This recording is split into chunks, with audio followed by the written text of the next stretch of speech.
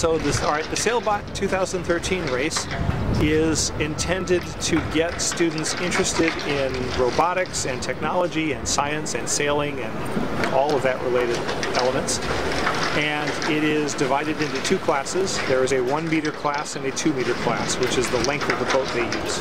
Most of the high schools have chosen the 1 meter class, and most of the colleges have chosen to go with the 2 meter class. They are judged on their ability to create a robot and their ability to sail. So we have 2 races which are for the robots, where you're not allowed to control the boat, it has to take care of itself. And there are 2 races where the humans get to control the boat. And those are the fleet races. And today will be both an automatic and a manual control race. A fleet race in the morning and a fully autonomous long distance race in the afternoon. Well, we're going to sail today, and that's the important part, and hopefully everything works out well, and I think that's what we're here for. Even though the weather is not great, we're still going to enjoy it, and that's the plan. Yeah, so right now we're setting up for the second fleet race of the competition. So in just a moment, once we have a chase boat, we're going to deploy black body radiation, which is our boat right behind us.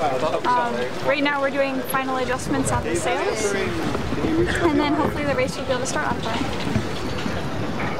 That's pretty much what's going on right now. Yeah. I don't have anything to add to that.